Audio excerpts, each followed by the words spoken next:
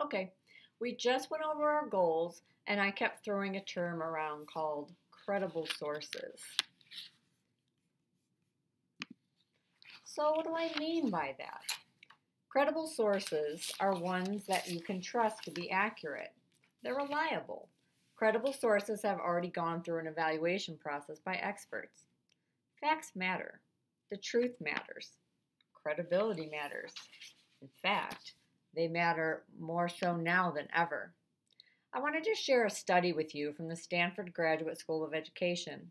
It applies to young people, young digital natives who are born with the internet and technology in their hands. This new report from the Stanford Graduate School of Education states that when it comes to evaluating information that flows across social channels or pops up in a Google search, young and otherwise digital savvy students can be easily duped.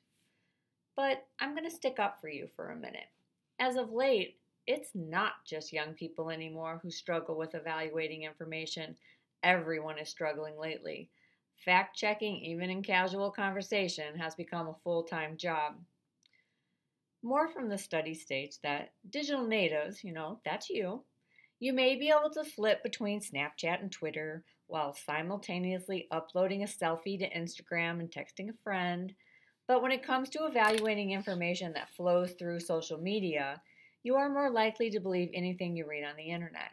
Plus, like I said, everyone lately tends to believe what confirms their own prejudices in favor of or against one thing, person, or group, compared with another without fact checking. Being right has become more important than the truth and facts. So let's change that today. The Stanford Education Group states this involves teaching students how to find accurate, valid, and credible sources. And that's exactly what we're going to do together today. I also want to show you that this is not just a high school thing. College libraries, I like to use Purdue University as my example because it's so close. They have 668 credible databases that you would be expected to use if you're a student there. And once I put this presentation on the website, feel free to click and make sure that I am telling the truth. We are only focusing on two of those, just two. We're using Opposing Viewpoints and Explora. And the really cool thing about that is both of these resources can be found at Purdue. I think that's fantastic for ninth graders to already be using these for their research. Articles from these two credible sources are even cited for you in MLA format. I'm sure you've been told this is something that you're going to have to do for this project. Let me stress again, for you. You don't have to do a thing. You have Mrs. Kozma's permission to copy and paste. For web pages you Googled, you have to cite it yourself. Now, EasyBib's going to help you, but it's not easy. It's kind of tedious, so you've been warned. In addition, you also have to apply the CRAP test to web pages you found just by Googling it, and we'll go over that later in the presentation. So we're going to take a look at our two credible sources for this project. We're going to look at Opposing Viewpoints and Context, Explora, and we're also going to add a third, books. One, you're surrounded by them right now. And two, you've been using them since the very beginning of school. Once we go through the presentation, we're going to use the examples bullying and school dress code. Okay, let's get started with our first one. Okay, we're going to take a look at Opposing Viewpoints. I tried to make this super easy for your class. In fact, if we go back to the Lowell High School Library webpage, what I've done is organized all of your resources in a nice section called, if we kind of just scroll down here, English 9 Research Project Credible Evidence. And I've listed underneath everything that we are going to use for this project, including Opposing Viewpoints, Explora Encyclopedia, books in the LHS library, and we're also going to add using Google with the CRAP test worksheet and some other resources to kind of help you out. So this is what the whole point is. We're looking for evidence. So now let's go ahead and take a look at opposing viewpoints. So I'm going to click on it. And I'd like to let you know that Opposing Viewpoints is my favorite database. I love Opposing Viewpoints because it gives both sides. There's no better way to prepare for an argument, debate, or persuasive project than by looking at the other side as well. It's important to understand both sides of an argument in order to attempt to persuade someone. The best way to prove your point is to provide specific reasons and credible evidence. So let's take a look. One of the ways you can begin if you're still kind of iffy about your topic is you can go over here to this light bulb and you can click Browse Issues. Now if you sort of scroll, these are all the issues that are going to give you what I call the whole kit and caboodle page. You're going to get everything. Now, if your topic isn't here, that doesn't mean you aren't going to get anything at all. It just means that you're going to get a little bit less than someone who chose one of the more popular topics. Something else that I want to point out is if you go up here to where it signs in with Google, there are all sorts of neat tricks you can do with this database. Now, learning all the tricks of opposing viewpoints isn't part of our assignment today, but as you go through high school, they can definitely come in handy. So I'm not going to go through those now, but I did want to just kind of let you know that they're there. So we said earlier that we were going to use school dress code as our search term, just so we could practice together. Now, as I start typing, you're going to see something interesting happen. Even though I'm spelling everything correctly, it's going to give me a suggestion. The best thing to do is to grab their suggestion. It doesn't matter if you spell it exactly the same way. It's going to matter whether or not you use code instead of codes. These are just these little idiosyncrasies with this database. So the best thing to do is if it gives you a suggestion, grab it. And so it gave me a suggestion for school dress codes, so I'm going to grab it. So then we're going to get to what we call our main page. And the really cool thing about the main page is that this is not just one source. This is hundreds of separate sources housed on one page. My advice is to always start with the introductory paragraph by clicking View More. So we may have an introductory paragraph or an introductory article, but always click Read More. So as you read through to kind of familiarize yourself with your topic and decide that this is going to work for you, one of the things I suggest strongly that you do is to grab the citation for your article so that you can easily get back to it. You have two ways to do this. Now let me stress, this is extremely important. This is the mistake students make. When they want to get back to an article that they definitely want to use, your natural instinct is to go up here in the address bar and copy and paste it. Well, you're going to be extremely disappointed when you try to get back to your articles because it's not going to work.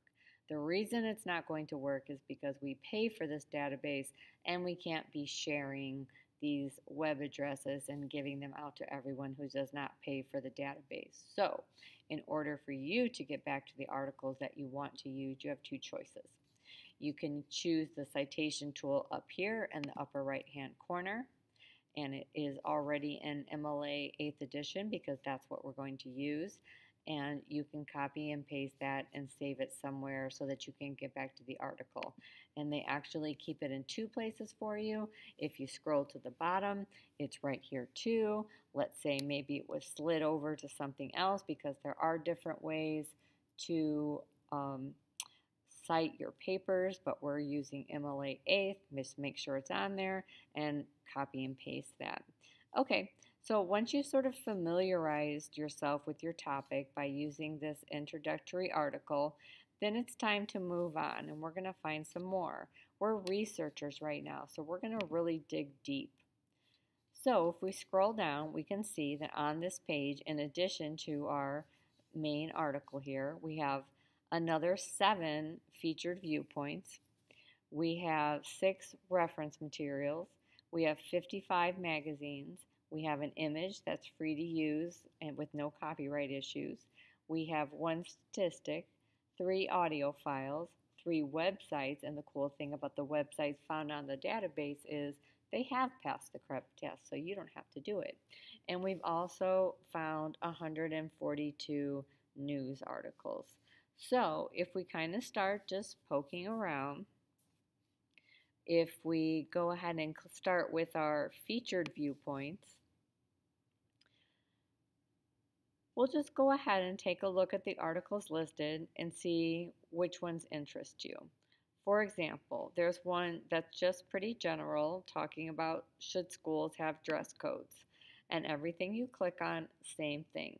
You can grab your citation here or all the way at the bottom if you think it's going to be something that you are going to use for your paper. If you're not going to use it, don't pretend like you are. Don't grab the citation. So if we go ahead and hit our back button, another one that looked pretty good. How about dress codes that restrict natural hairstyles harm black students? If that fits into your paper and your argument, you might want to use that one. And then there's another one called shoulder shaming, girls at Utah High School. Why the big cover up? So that might be something that sort of interests you. So if we go ahead back up to the top, let's click on news because we have 142 news articles. So when we click on them, we're going to have quite a few to run through, and one of them that looks sort of interesting. Black girls say DC school dress codes unfairly target them. Now they're speaking up. So that might be one that you want to click on and use. I found this one really interesting because I know that we kind of went through this at Lowell High School a while back.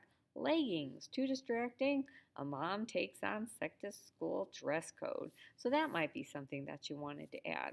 So let's just kind of recap.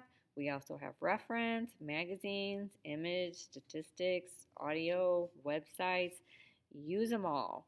And once again, those websites, just because they're here, have passed the CREP test, so those are free game. And copying and pasting the address in the address bar, once again, if we go up here and do that, it's going to guarantee that you're going to lose your work, and there are going to be a lot of sad students in class. I see it every year, no matter how many times I stress it. So something else I want to stress that's very important.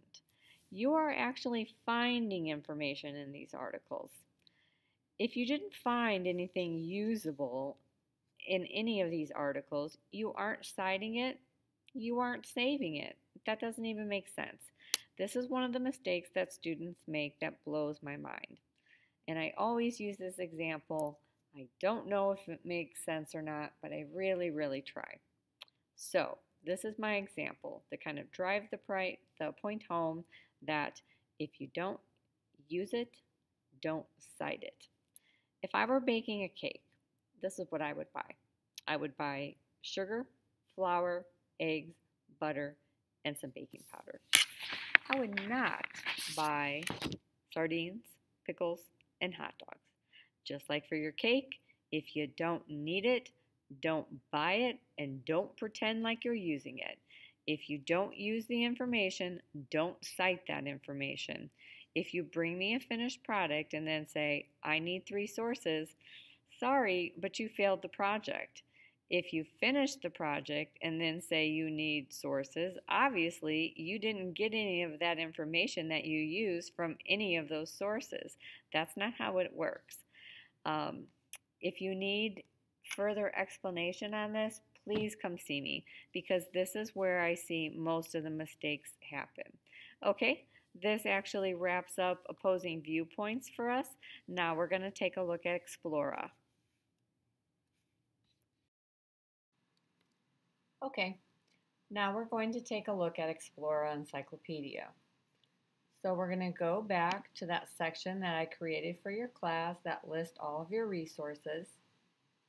And I'm going to stick with the dress code as my search term. So I'm going to scroll down back to your guys' class, and I'm going to click on Explora Encyclopedia. Okay, so up at the top, there is my search bar, and this one, I'm going to show you a couple of things. So if I put in student dress code, and this is why I don't want you guys to work alone. I actually want you to come see me and work with me. So yes, you get 210 different articles, and that's great. And over on the left, I have already limited it to full text. Please do that because you don't want to waste your time going through articles that you're going to have to pay for. Now, if you're doing a research paper for college, you might have to go the extra mile and not have any other option but to shell out the bucks in order to get access to that article. But we have so much at our fingertips right now, we don't need to do that. So another search term that we used was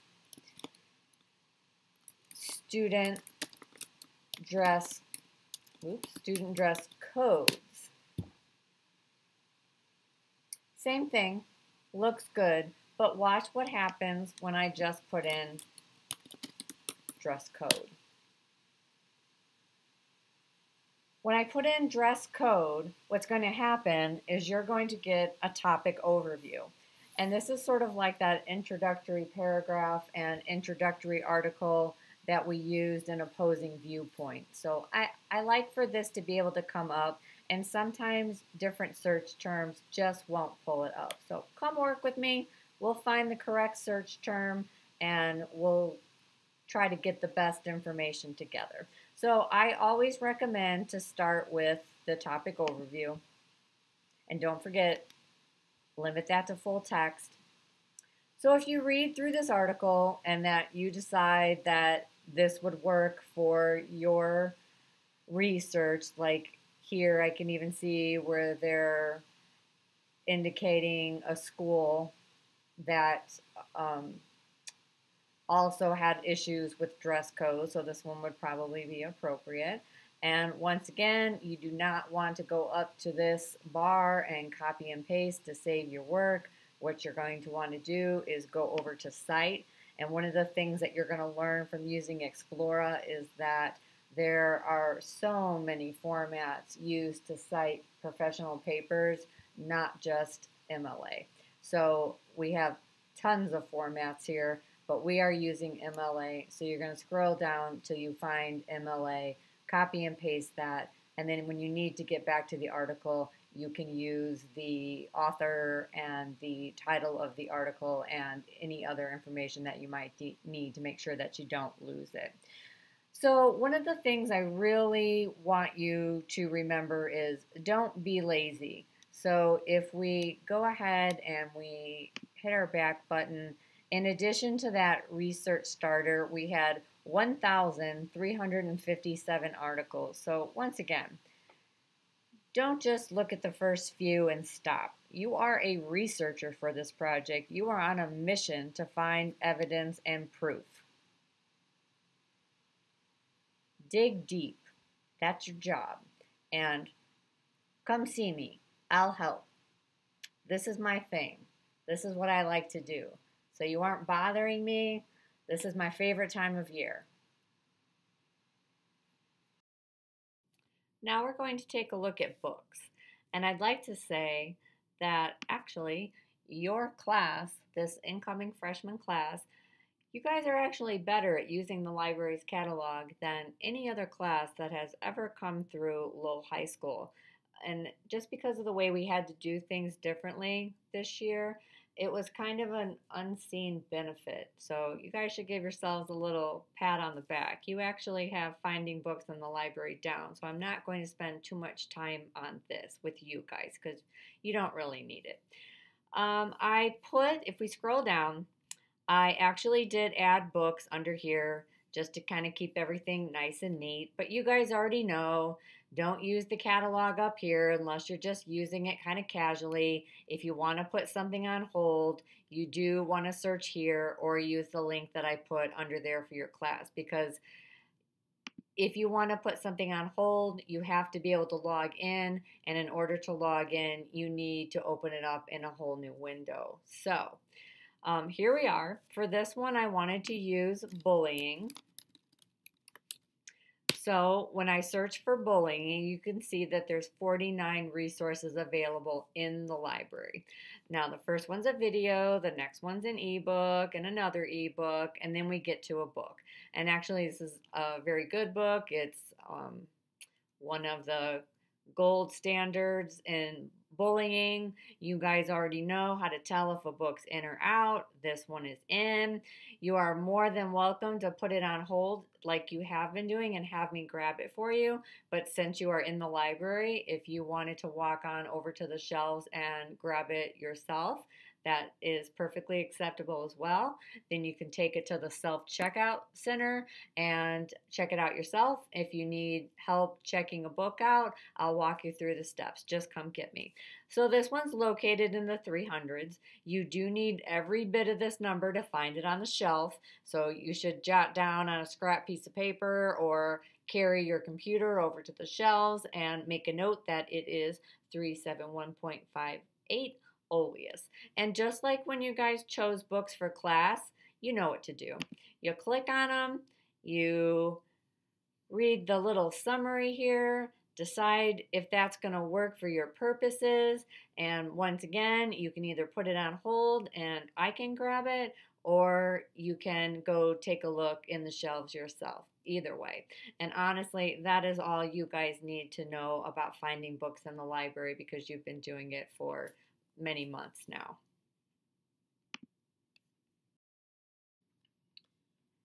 Okay, finally, we need to talk about what happens when we just do a random Google search to find an article.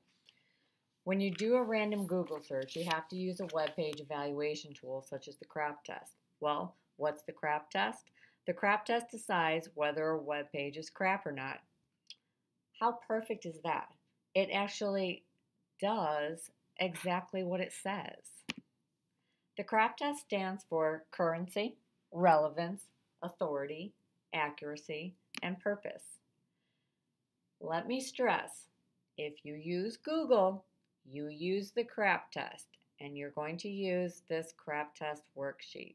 So what you're going to do, because there are no exceptions, if you Google an article, you're going to grab the CRAP test worksheet that will walk you through evaluating currency, relevance, authority, accuracy, and purpose. And here's how it works. For each section, you're going to give, for example, currency. You would give it a score between 1 and 10. For relevance, same thing. Score it between 1 and 10. Authority, same thing. 1 and 10, and so forth. So let's take a look at currency, and we'll kind of go through this one together. Currency is the timeliness of the information. Like, when was the information published or posted? If you look at it and it was posted in the 90s when the internet was invented, probably not so great. If it was in the last couple of years, I would give it a decent score. Has the information been revised or updated? Something else you need to look at. Is the information current or out of date for your topic? So you need to figure that in as well. And finally, are the links functional?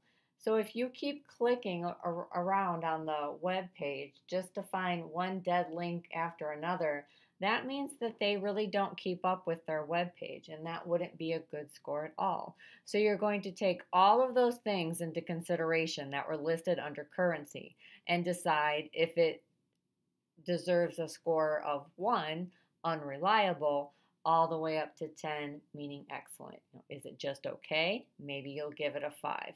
And then you're going to do the same thing with relevance, meaning the importance of the information for your needs. So you'll take a look at everything listed underneath, give it an evaluation, and score it. Authority, meaning the source or the author of the information. Accuracy, the reliability, truthfulness, and correctness of the content. One of the things to really look out for in this one is spelling, grammar, and typographical errors. If it's chock full of errors, I wouldn't trust it. And lastly, purpose, the reason this information exists. So once you have a score in each box, so maybe we have a 10 here and a 5 here and a 3 here and so forth, you're going to add them all up to get your total. Then you're going to look in this box to decide how well your page did. If it scored between a 45 and a 50, use it. It's excellent. If it scored between a 40 and a 44, good. I'd still use it. If it was a 35 to a 39 and it's just average, it depends. Have you really been struggling to find information? Then maybe, could you find something better? Maybe dig a little deeper. For that one, you might want to check with me or one of your teachers, and we can help you decide. If it's 30 to 34, then it's just borderline acceptable. Again, I would check with me or one of your teachers, and we can make that decision together. If it's below 30, there's just no alternative. You have to just toss it and start over and find a new article. So definitely below 30, not going to work. So once again, when you do a random Google search, you're going to use the CRAP test worksheet for every single article that you Google. So my advice to you as we wrap this up, question everything. Apply the CRAP test to everything you find on the internet. It's unfortunate now, but there are actually people who get paid to fool you and write articles that aren't true. I mean, that's their actual job. We're kind of living in a pretty weird time right now. So definitely, if you see it on the internet, just be a little skeptical. Check it, fact check it. That's kind of what we're all doing now in this day and age. There is a video here that only takes 5 minutes. I'm not going to play it, but if you're struggling with understanding the CRAP test, meaning what is it, why are we doing it, this is a really good video, and it's actually even has a little bit of humor in it. As much humor as we can find in research, but it is somewhat entertaining. So if you need a little bit more explanation, that's there for you. Well, people once relied on publishers, editors, and subject matter experts to check the information they consume. But, as we all know, the internet's unregulated, so all bets are off. But here's the good news. If you stick with the sources I showed you, meaning Opposing Viewpoints, Explora, and library books, you can skip the CRAP test and you don't have to do the worksheet at all. So keep that in mind. I know it's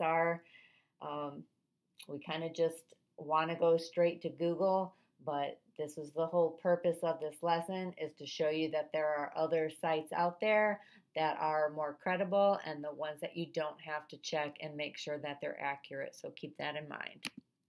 Okay, this brings us to the end. If you have any questions, please ask me. Ask me. It's my job. It's why I'm here. If you need help, I'll help you find evidence in a credible source. I'll help you navigate Opposing Viewpoints. I'll help you navigate Explora. I'll help you decide if a source is credible or crap, so we can go through that CRAP test worksheet together. And when we get to this point, I will even help you cite your sources in MLA format. We used to have a little bit more freedom during advisory, and you guys used to be able to come see me during advisory. I'm not sure how we're going to work that this year, since things are a lot more strict than they used to be. But I will say that you guys have gotten really good about emailing me, and in fact, I even complimented your teachers. Your emails are very professional and nice, and I did not know that that is something that you guys actually learn in class, but I'm very impressed by the emails that you send to me. So that brings us to the end. Happy researching.